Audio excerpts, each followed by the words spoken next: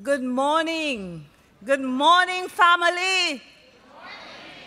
How we doing, Cari-Med family? How we doing, pharmacy family?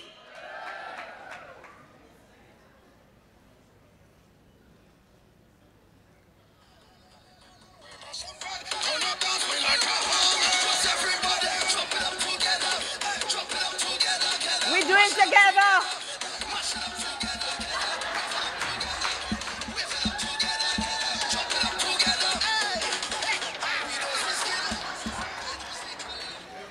Okay, so that was the warm-up. We'll do some more at the end of the presentation. So all who forgot their dancing shoes can get a chance to put it on now. I want to acknowledge all my colleagues, Mr. Dennis Grant, Mr. Christian, thank you so much. Mr. Everton Anderson, my colleagues, Dr. Thelma Nelson, Dr. McDaniel, Dr. Paul Scott, other Tracy, and all who are attending this morning. Thank you for being here. So my task is really to talk about the state of pharmacy and where we expect to go. I look at a brief historical view of pharmacy practice and determine if we have progressed. We have heard some things happening. Are we progressing or are we regressing? To look at some of the current paradigms which Mr. Everton so eloquently addressed some of them earlier on, and to review what are our expectations, what do we look for in the future. Now, when I first was introduced to pharmacy, my father told me, you know, you're 17-year-old and you're thinking about what can you do as a profession. So we had this druggist, and it wasn't a pharmacist in those days, it was a druggist, was living in front of me, and my father said to me, so why don't you become a druggist? So I said, me? Now, in those days, most of the persons who were practicing had the appearance of, you know, these elderly, stern-looking gentlemen. And this young girl, it didn't fall too well with me. Anyway, I listened to the wise words of my father, and here I am. So in those days, we didn't have the drugs that are prepared for us. We had to start from scratch. So these bottles that you see on display now were typical of a pharmacy in those days. And of course, we also have to look at what is happening in this room, right here in this room. We have several generations. We look at persons who were born before 1945, and we call them, in terms of technology, we are looking at where pharmacy is going and what are the things that are going to be utilized. Usually persons who were born before 1945, according to the generational classifications, they are termed as the silent generation. Then you have the boomers. And the boomers usually tend to be a little bit more adaptive, and we go right down to Generation Z, which is post-1997, and I mean, they don't know what paper is. They don't use that. So we are looking at developments in terms of how is it going to affect us. The persons born, what we call the silent generations, they are mostly disengaged. They are not really interested in technology. Whereas the younger ones, the Generation Z and the millennials, like most of us in this group here, they are into technology. Everything is done. You say in church, you say pull out the Bibles and all the phones would come out. So the adaptations, whatever adaptations that we are seeing in our profession will be affected by the technology. So the Z generation, when you say a tablet, it's a different interpretation to the boomers, totally different. So where are we coming from in terms of pharmacy per se? We look at what we were called. We were called druggists. We are now called pharmacists. right? We had persons who were very significant, made significant contributions to the development of pharmacy right here in Jamaica. And we can think of names such as Mr. Golden, Vernon, Robinson, etc. And in the 20th century, the whole profession was based on the product. We were strong on compounding. And the skill of the pharmacist was in being able to create these medications from the raw product. There was absolutely no real demand for pharmacists to be engaged in following patients and educating patients from a scientific point of view.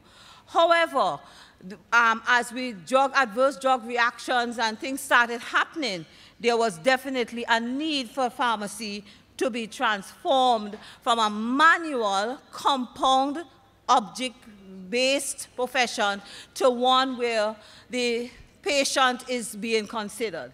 So there are legal implications that came into place, and so the development of the pharmaceutical industry, there was an explosion because FDA required scientific research and clinical trials, and all of these companies came on board. And so you had education was also needed to change. So we moved from a system where we were apprentices to a position where we are now receiving a formal education. And of course, the Pharmaceutical Society of Jamaica, they were instrumental in moving pharmacy profession from the apprentices to the diploma certification, and then on to a formalized 3-year program. In the United States, the same thing occurred. You had the move from the 3-year program to a full course ending with a Doctor of Pharmacy. And just to say here that for pharmacists who were apprentices and pharmacists who have a diploma, the council registers those pharmacists. They were grandfathered into the system. However, what is happening now is that for pharmacists who have a diploma, where the minimum qualification for registration is now a degree, right? And so those pharmacists must ensure that they maintain their registration with the Pharmacy Council, because if you fall off, you would now have to go back to the university and get upgraded to a family. So that is just a note that I am mentioning. So critical knowledge of drug interactions and so caused the profession. Pharmacokinetics of drugs and so became important. And so the profession moved and education had to move with the profession. So we consider, the separation of the profession, the changes to education, the emphasis on safe and effective medication, our increased knowledge of compounding, and the use of natural and local remedies. When you take that as a whole, would you consider that the profession has regressed, or are we progressing? And when I look at it, I would say it's a good thing, the separation of the profession. The improved education is an excellent thing, and the emphasis on safe and effective medications is significant. However, we have lost some of our compounding skills, and that's an area I think that we need to refocus on.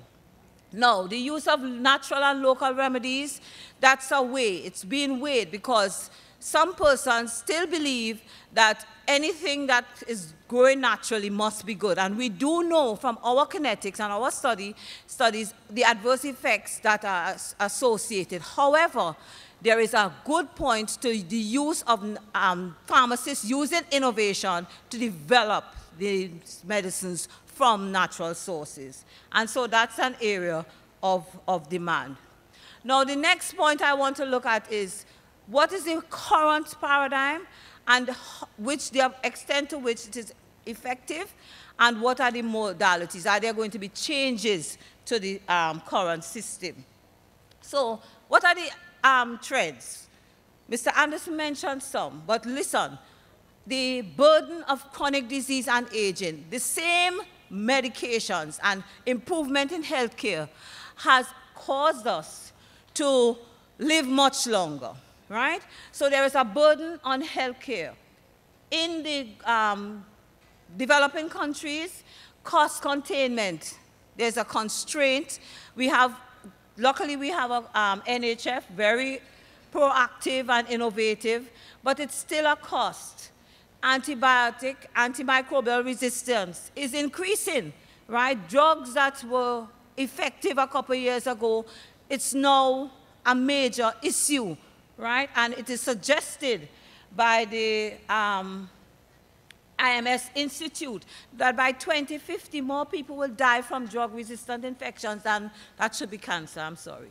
The risk of pandemics are also higher, right? Shortage of healthcare professionals. We can't train enough persons in Jamaica. Pharmacists, nurses, doctors, they are migrating. Increased focus is now on the prevention, right? And that is a very good thing. Increased expectations. Patients are demanding. They demand better health care, and they are more informed as well. So even this week, a patient came to me with a prescription, and she said, okay, after I had given her everything, she said, okay, I'm going home to Google now to see if what you said was correct, right? So that is a fact of life. And they Google what the doctor says, they Google what the pharmacist says, they do the Google. Dr. Google is very active, right? The rise of technologies. I mean, I am so excited. Give NHF a clap that we are going to be getting innovation from our final year students. It's a need, it's a niche market, it's an area of growth, right? However, some persons still think that okay, so Jamaica now has 2 universities doing the doctorate in pharmacy, right? And persons are saying they are not feeling the effect of the PharmD. That's a consideration, right? Technology, how we apply technology, it could be disruptive and it could be beneficial. But still, 70 to 80% of the work done by pharmacists is actually involving just filling prescriptions, right? Amazon, you heard that Amazon wants to enter into pharmacy business? Everybody's quaking because what is Amazon good at? Technology, efficiency, organizations, right? Will we still need a pharmacist to check medications before Amazon sends it out? How is it going to occur, right? Will the law maintain protection of the role of the pharmacist? And if so, for how long? How long will it happen? But guess what? Everybody thinks that pharmacists can do everything. And I'm going to prove that pharmacists can do everything this morning. So I'm going to ask you to put out your right foot, everyone. Now, this table to the front, they promised me that everything I tell them to do, they are going to do. So now is the time. Put out your right foot and make a circle, right? Everybody circling? Okay, so while you are circling now, use your right hand and make the letter 6. Now, pharmacists can do everything. Did it work? What happened?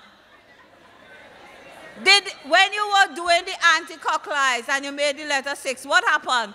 Everything came into one, okay? So pharmacists can't do everything. You have to specialize. You have to determine what you are going to choose to do, okay? We can't do everything. All right. So Mr. Anderson busts on me, right? Because I came here to tell you that the Pharmaceutical Society of Jamaica has been working assiduously to get insurance companies on board with paying pharmacists for the services we provide, namely through medication therapy management. Give yourself a clap again, man. Listen to me. Listen to me. This slide, I hope you've seen this slide. When we did our research in order to present the information to Sagicor and NHF, etc. We found that of the few pharmacists we looked at, 2,700 cases of medication therapy reviews were documented. Patient medical records, 2,703. Medication action plans, 2,646. Now, they were not called that, but when we looked at it, the information that was documented showed that these were already being done, and pharmacists don't get a cent for it. We want justice. We want justice. We want justice. Okay? So, the PSG and NHF was able, as Mr. Anderson said, to come together to do a pilot MTM project, and we have gotten approval, funding has been granted, and you will get more information on what is happening there. Then you have the pharmacists as prescribers. Now, pharmacists already, through the Pharmacy Council, all List 2 drugs are under the management of pharmacists. And we are intending to increase the number of drugs that pharmacists can dispense from after reviewing a patient, okay? Worldwide, pharmacists are moving towards prescribing. However, our laws have to be changed, and we have to go through some things before we get to that. However, we already have the ability to prescribe certain medications, all the List 2. So please, pharmacists, do not allow anyone else to usurp that authority. We also have the mention of e-prescribing, and I am here to say that Mr. Douglas Halsall, that's an article that he wrote, the need for us to get on board. And yes, we are in fact on board. The Pharmaceutical Society of Jamaica, the Pharmacy Council of Jamaica has presented a paper to the Minister Tufton. He has asked a special committee to be set up, which is already set up, and we are doing the terms of reference so that the committee can come up. The issue is data protection and securing patients' information. So we are, and we reviewed what is happening around the world, some of the issues, and we are attempting so that when we roll out, we don't have to pull it back because of any issue. We also have the concerns that are frequently raised with the dispensing from the doctor's offices. Who is handling, people ask, who is handling the medications? Who is actually handing out? What type of counseling? Is there a move away from separation of the profession? What about storage conditions? Should these doctors who dispense be under the same regulation as a pharmacy in terms of storage of drugs and accounting? What about the counterfeit trade? How can we avoid that infiltrated into the system? So these are issues that are present currently with us, right? Again, the nurses have asked for prescriptive rights as well, and that's another issue. A committee has been appointed by the minister. A pharmacist has been asked to sit on it, and we are asking all of you, I know you have your concerns, whatever it is, to please send it to PSG, and it will be sent to the minister.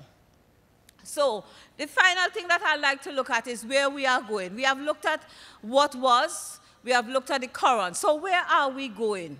Well, Vision 2030, which was conceptualized in 2005, launched in 2009, was so that the element for healthcare was to provide quality and timely healthcare for the mental, physical, and emotional well-being of our people. So in order for us to meet that vision, we have to look at direct patient care services from a pharmacy point of view. It matters that pharmacists should be reimbursed for the services that we are giving, direct services, because it's not the, remember we have moved away from the product to the patient, and currently we are not being paid for services to the patient, right? Direct patient care services will unprecedented impact the 21st century. Thank you, Mr. Anderson, again, for saying it even before me. So therefore, it means that we must clearly identify the patient as the primary beneficiary of our profession. And if we are serving the patient, we must also go beyond what the patient expects. Okay? So when the patient comes to your pharmacy and they are coming to fill a prescription, when they leave, they should have information. They should have a plan of action of how they will improve from where they are to where they want to be. It means that we have to go beyond the expected. Right? And to do that, we have to build a sound foundation. Education is important. And again, with the improvement in education that we are seeing, we are I am at least confident that we are building a sustainable practice that will allow us to implement, right? We also must understand that we cannot stop with that degree that we have in our hand. We have to go after training and be certified, become specialists in your areas. Don't try to do everything. Remember that exercise we did a while ago? We cannot do everything, all right? And we have to leverage technology, right? It means that we have to use well-trained technicians to assist us. And if we cannot safely get patients the medications, then we cannot provide a high level of clinical care. So we also want to say, where are areas? Certification doesn't mean to say that you have to go back. Okay, for example, you have a bee farm. Certification doesn't mean that you have to go back and do a PharmD. You can get certified in nutrition. Nutrition is a big part of what we do. Confidence building is a big part. I see persons calling themselves influencers, right? Health influencers. And they are talking about medicines, and they have no clue. But guess what? They have confidence, and they go and they put it out there. And because persons are so receptive, right, they do so well. And the pharmacist, with all the knowledge, sitting down, waiting for the patient to come to them. No, we have to project ourselves. And right now, I want to big up one of my colleagues from Mrs. Maury Ellis. She is constantly sending out these short video clips and talking to her patients. We can do it, okay? It doesn't take much. All it needs is a phone, all right? So specialist pharmacist doesn't mean to say that you have to go and do a PharmD. Yes, you can do cardiology and oncology, and my friend Nucleus Pharmacy there, who is a pioneer. We have pioneers, right? Infectious disease and critical care, nutritional support, ambulatory care, immunizers. Do you know that we have pharmacists now, and this is something that we have to agitate for, because we have, in preventative care is where we are going, and we have pharmacists who are now qualified to give immunizations, and the law doesn't allow us. So we need to agitate, and we need to get this thing going, right?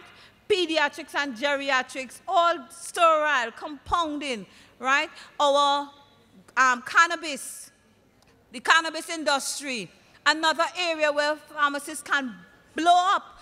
One of our pharmacists is into making candles and these skin products, right? And they are out there, but we need to see that this is an avenue that we as pharmacists can actually take. So what is the future? Look at pharmacists as a healthcare center hub based on our strengths, right? we have proximity. We are accessible to our patients. We are integrated into the healthcare system. We are in touch with all different areas of the healthcare. Sometimes we are the only healthcare personnel that knows everything about the patient, right? And the patient in turn trusts us. So that cycle can be used for our benefit. We are providers of tailored solutions. We do it primarily through medicines, but we do other things, right? We are into education, so we can educate our patients, and we can do healthcare promotion. And I mentioned about the health coaching. I want to see more pharmacists putting on the title of health coach, right? So that our patients can see the benefit of our training in a more tangible way. And so look at this. This is an integrated community health hub. The medical doctor is there, and they are involved in the diagnostics, and if a prescription is needed, medical care and follow-up. There are other healthcare professionals that would be impacting. The pharmacists, on the other hand, right? We are there. We can triage. So we do short-term treatment, validate prescriptions, we take preventative measures, we do healthcare education, and we provide these services in order so that the patients can get optimum outcomes. If the patient comes to the pharmacy and needs to be recommended, we send them to the medical care, right? Or we may send them to a physiotherapist, right, based on what we have seen. So we are part of a health hub, and that hub is where the future is in pharmacy. We have to get on board, right? Patients and payers, the insurance companies, they want reliable systems demonstrated to guarantee added value and safety. We also want quality assurance and implementation of good pharmacy practice according to the FIP, right? The International Pharmaceutical Body. What happens is that we need to go to accreditations. So when you do your courses and when you do your specialties, you become accredited. The pharmacy that you work at can be accredited as a MTM pharmacy, for example. The pharmacy can be as a nuclear pharmacy, as a pharmacist consulting geriatrics. There was an article by Dr. Eldy Meyer recently where she is saying that elderly patients are still having problems keeping up with their medications. They are forgetting their medications. Some of them live alone. They don't have anyone. This is an area where pharmacists can get involved. We can go out into the communities and look for these patients and help them in some real, tangible ways. All right? So I know as any profession, the professional body is key to development. Leadership, Pharmaceutical Society of Jamaica, leadership is critical. We must have leaders who will see a vision of the future and draw others to that and encourage others, right? And each one of you,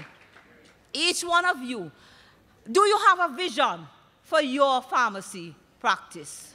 Let me see a show of hands. Those of you who have a clear vision of what you want to become as a pharmacist.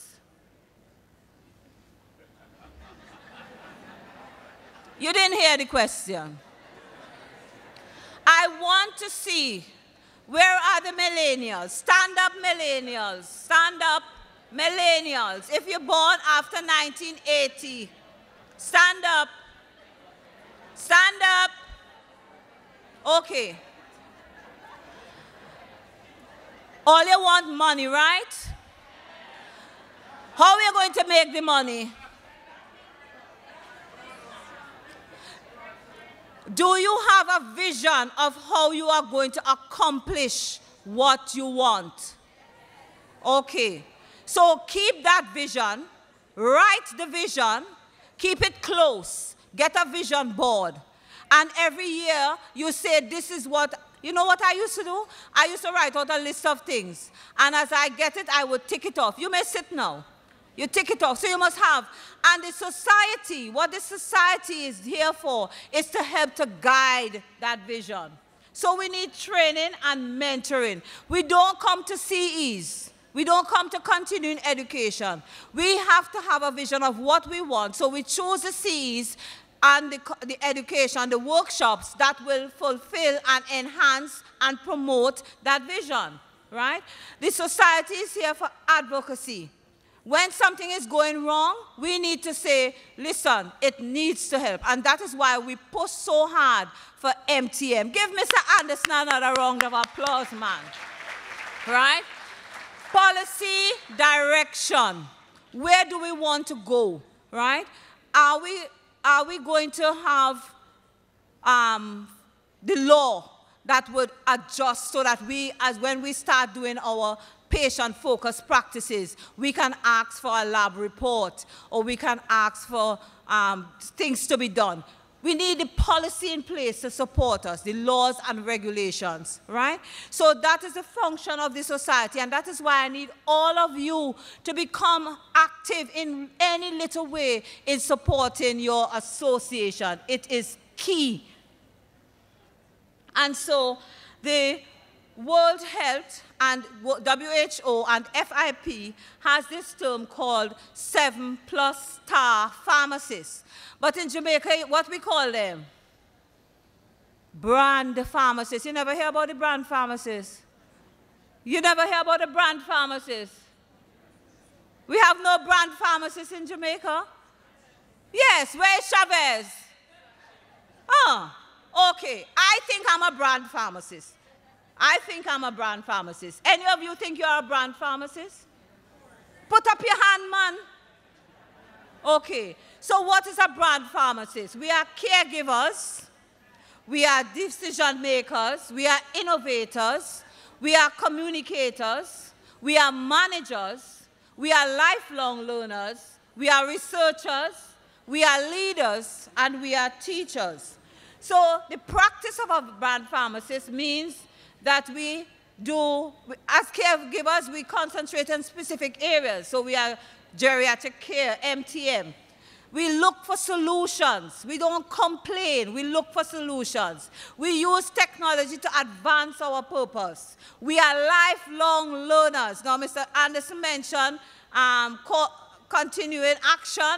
Well, the World Health Organization and FIP calls it continuing professional development. And your association has submitted to the Pharmacy Council a plan of action for the introduction of CPDs to Jamaica to assist us so that we can become more patient-focused. Research is important. When they try to get information of what is happening, there's a void of information. And it is necessary to have research in order to prove your point and to be paid for it, okay? Leaders, we're developing and we are initiating. Communicators, start doing podcasting, do your publications, change your practice, right, to fall in line with the new look pharmacy. So, as I say, we press forward. Pharmacists have always been leading the charge to shape the future of pharmacy, and we are not going to give up that. We are going to continue to lead the charge, to move ahead, okay? Health influencers. We are preventative medicines. We are doing green pharmacy. We are educators. We go for follow-up and support, and we're looking for environmentally safe disposal of medicines. Environmental impact on what we do is important. And just now, there's a meeting called to look at the safe disposal of medicines, right? Medicine waste. In England, they have changed the bottling, so the packaging, and that's another way that pharmacists can become entrepreneurs. We can come up with ways, green, safe, environmentally safe ways of packaging our products. And of course, we are back where we started, designer drugs compounding. So compounding is part of our future, just as it was a part of our past. So I'd just like to say, perch where the wind comes at you full force. Let it blow you apart till your feathers fly out and you look like hell. Then abandon yourself. The wind is not your enemy. Nothing in life is your enemy. Go where the wind takes you, higher, lower, backwards. The wind to carry you forward will find you when you are ready, when you can bear it. You never truly arrive at the destination of a sustainable practice model. To sustain a leading practice, we must constantly improve. Thank you.